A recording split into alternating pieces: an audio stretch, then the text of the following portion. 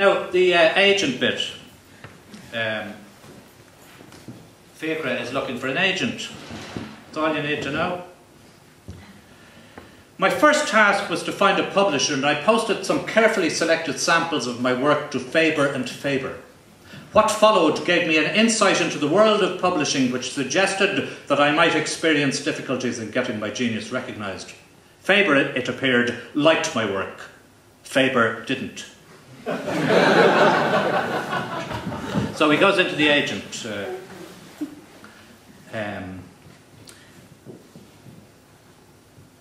Well, I said, what do you think? He backed away slightly, cowed perhaps by my penetrating gaze. What can I say, he said. I have no idea. This, it need hardly be said, was an untruth. He could obviously have said that I had written a work of genius and that he had spent the morning alerting the publishing world to the brightest star in the artistic firmament. Modesty in the face of my gifts is, however, one of my less attractive flaws. I held my peace. He seemed agitated and began surreptitiously fingering the contents of his waste bin. Without doubt a sick man, but that was his problem. MacFiach, he mumbled.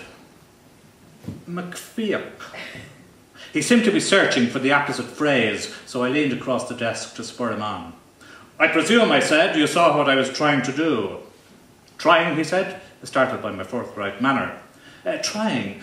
More than trying, MacFiach. You've succeeded triumphantly. Having said that, you don't think it's too dense? He waved my question away. On the contrary. What, I said, not dense enough. I knew damned well it was dense enough, but I was testing him.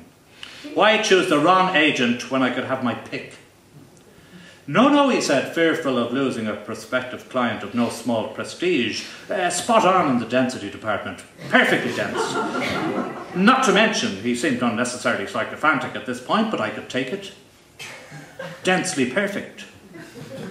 I sprang to my feet. I'm delighted to hear you say it. It's just that 14 different symbolic levels can tend to overwhelm the first-time reader. 14, he said. 20 at least. Possibly more, who can tell? I chortled wryly and made some witty remark about the artist not fully understanding his own work. He sighed dramatically and lamented the fact that he had a full roster at the moment, that he wished one of his clients would die, and that his secretary would see me out. I chose to ignore this. I gave him the hard MacFiach stare, almost a glare to some ways of thinking, but a look that pierces at any rate, soul to soul. And which, I asked, was your favourite piece? He looked suitably alarmed at the magnitude of the question, but gave an answer after an interminable pause, which pleased me greatly. I can honestly say, he said, that they all stand, at present, absolutely equal in my eye. I could work with this man. I am delighted by your answer, I averred, thumping the table that now stood between us, but we must sacrifice one to the press. Strictly for publicity purposes, you know the sort of thing, one of those boxed items in the obscure hinterland of Saturday's Irish Times. A message to the reading public. Le nouveau MacFiach est arrivé. I paused. Which one? He leaned across the table.